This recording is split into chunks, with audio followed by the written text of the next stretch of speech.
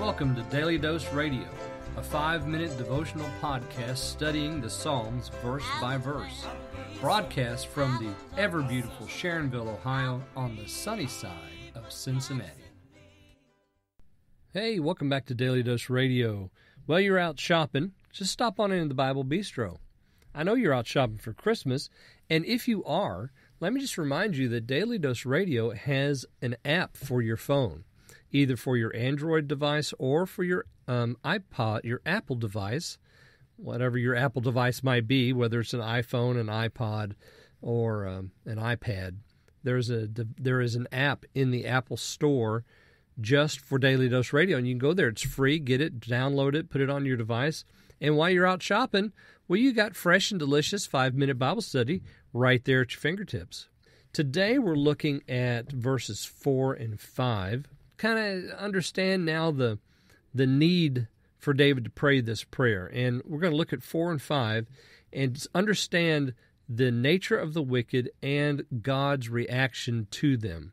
Then that helps us to understand why he prayed in verse 1, "To you, O Lord, I call, deliver me," because there is no deliverance anyplace else. Notice verse 4, and I'm going to read you my translation.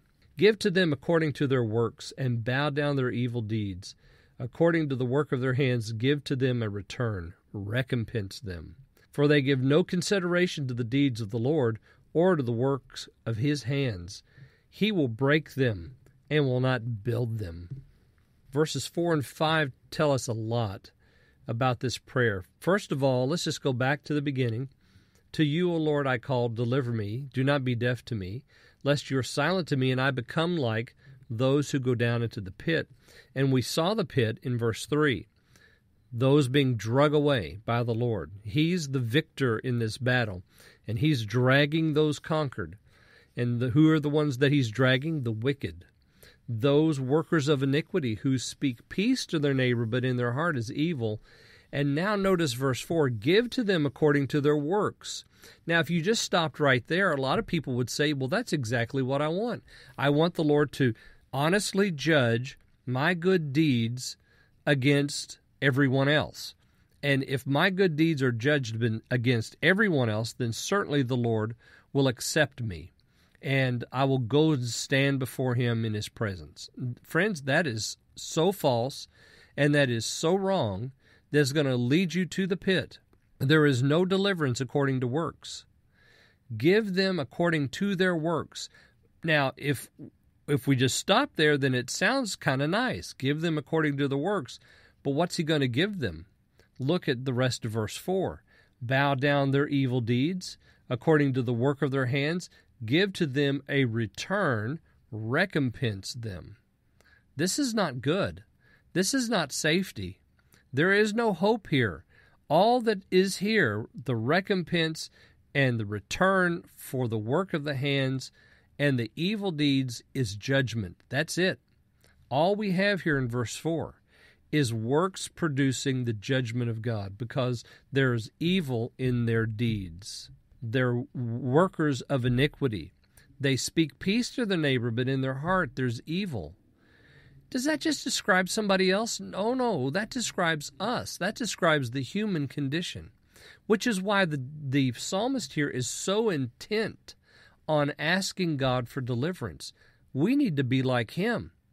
"Oh God, deliver me from my evil, from the wickedness that's in me, from the bloody hand that's in me, from the hypocrite that's in me, speaking peace but having evil intent in my heart." And then notice, "For they give no consideration to the deeds of the Lord or to the works of his hands." That is parallel to what we had there in 3. Those who speak peace to their neighbor, but evil is in their heart. Here it's not directed to the neighbor, but it's directed to the Lord. So we see another piece here, another piece of the description of the wickedness of men. Not only are they hypocritical, but they care nothing for what the Lord has done or what he said. And then we have that final piece there in 5. "He will break them." Now, I have put in my translation in parentheses after "he will break them" the word "down." He will break them down. And then I have put in parentheses after the last phrase, "and not build them," I have put in parentheses the word up. So he will break them down, and he will not build them up. So the direction of these folks is down. God is going to do the work of breaking them down, not building them up. Because why?